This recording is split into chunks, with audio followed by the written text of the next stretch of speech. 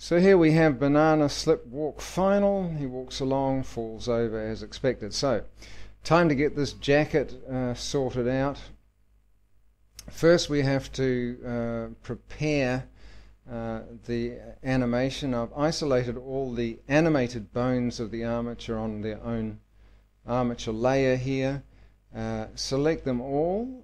We need to go to frame 0. I don't want to upset the animation we've got on frame 1, so go back to frame 0. Alt-R, Alt-G, Alt-S pops the armature back to its rest position. I lock-rot scale, so now we've got a keyframe in that opening position. Let's open up the window here in the graph editor so we can see what's going on. Home to reveal all of the keyframes, A to select all. Zoom right in because we want to now deselect that frame 0, those frame 0 keyframes. There we go. And with the rest of this is what remains selected is the actual animation, G, X, and 20. We've moved the entire thing along 20 frames. Let's just sort out the extent of the animation now. We've added 20 frames to it, so E in the timeline, and that resets the end of the animation.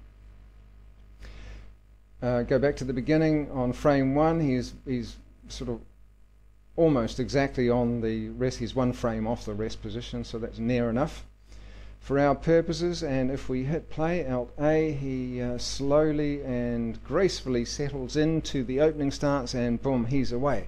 Now the reason we go to all that kerfuffle, if we look in the layer underneath my character here is the actual cloth sim element of the whole rig. I have a proxy jacket, and only the part of the jacket that needs animating, with the cloth sim. We'll have a look at that in more detail a bit later.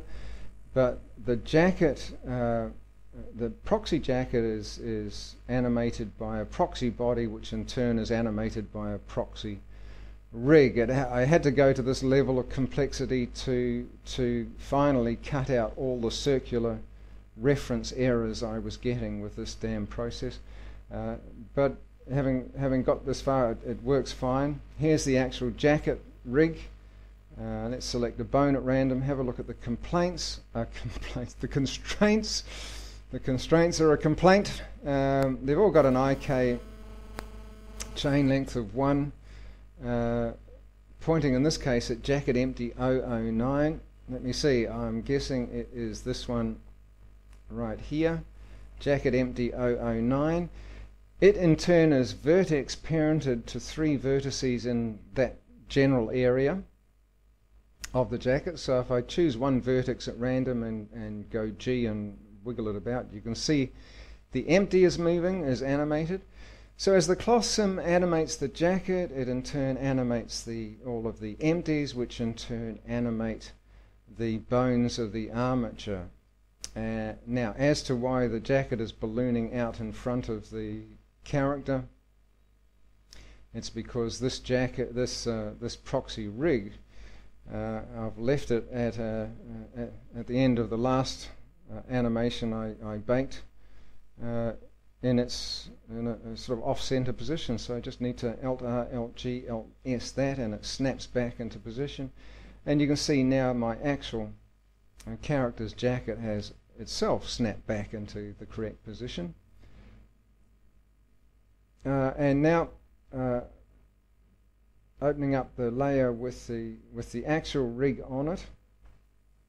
There's the proxy hip bone in identical position to the actual hip bone, so the rest position is identical on both armatures. Now all we have to do is make the animation identical on both armatures. So select all the bones of the proxy rig, I lock-rot scale. Actually, it would help if we were on frame 0, so Control-Z that, go back 1 to frame 0, and in fact, more than help, it's essential that these are identical animations. So we've lock-rot scale on frame 0. Back to the original rig, select, well in fact we need to make sure that all of the animation data is available. Select all, AA to select all of the keyframes, make sure all of the little eyes are on. Now we'll go to thigh.r. Let's open up these windows a little bit so we can see what's going on.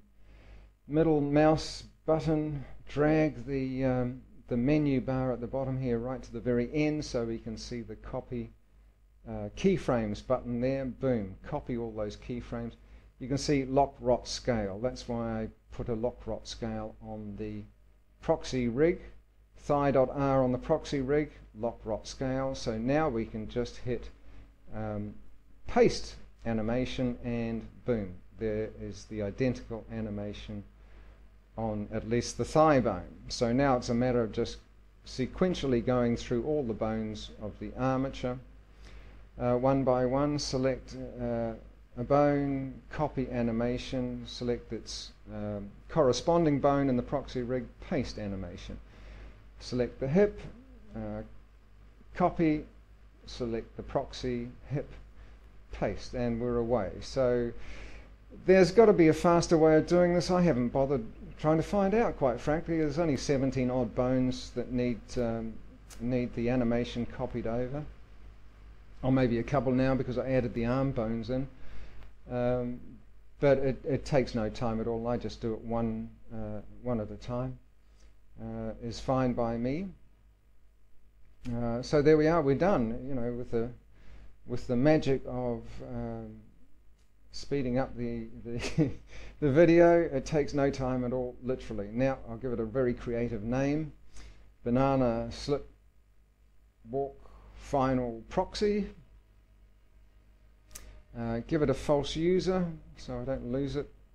You don't really have to. I'm going to be trashing all this once it's done anyway. I don't need to keep any of this, but in order to get the thing going in the first place, I have to go through all of this. So there we go. Now the proxy body is walking exactly the same as the actual body, which in turn will animate the cloth sim on the jacket exactly as we want it to be animated. So about time we looked at that. Here's the modifier panel. I have to re-enable the little camera and eye icon on here. I turn that off while I'm working on other things because your work slows to a crawl otherwise. Every time you change a keyframe or change the frame number on the animation, Blender wants to recalculate the cloth sim for you.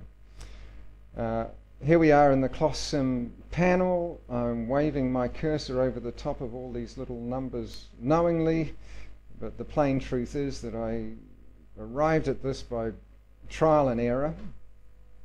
You can see it's only pinned by a little bit at the back of the collar. The actual object itself is parented to the chest bone of the proxy rig. And the rest is all the cloth sim. So as I say, I can't talk to you knowledgeably about any of this. I followed tutorials, I copied what other people had done, I tweaked and I changed, and I ended up with the numbers that I've got here because it happened to look like what I wanted it to do for a jacket in motion. One thing I will say down here, under the repel setting, if it's anything other than 0, I found it just sent the whole cloth sim haywire. Repel distance likewise is on absolute minimum. A little bit of friction there, and the same goes for the self collision. If I enabled that, it just went berserk. So I left that off. Found I didn't need it anyway. The tie has its own cloth sim, but with almost identical numbers on it. So there we go. Make sure the frame range is correct. That's all right. Go back to the jacket, save your work, hit Bake All Dynamics, and we'll be back with the actual sim in the next episode.